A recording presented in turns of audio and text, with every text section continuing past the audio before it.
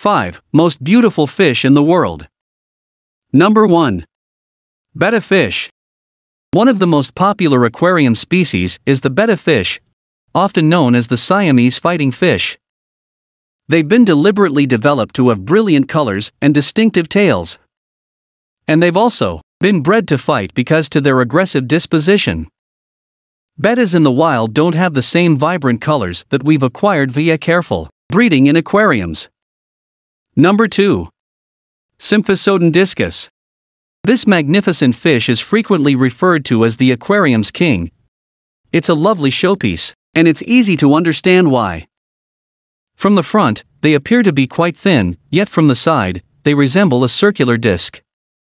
They grow to be around 6 inches long and are quite calm, beautiful, and graceful.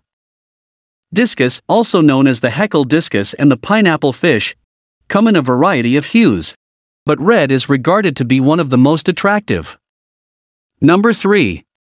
Bonggai cardinal fish. Bonggai cardinal fish are native to Indonesia's Bonggai Islands. Because they are nocturnal, they may generally be found sleeping between seagrass beds, coral ledges, and sea anemones during the day. They graze on plankton and other tiny crustaceans in groups of up to 200 at night. They are extremely gregarious and must be maintained in groups of at least 8 to be content. These fish will be a joy to watch swim around if they are given adequate room, with lots of hiding locations and barriers. They will pursue each other if housed in a tiny tank since there isn't enough room. Number 4. Moorish idol. The Moorish idol is the coral reef's pin-up poster fish.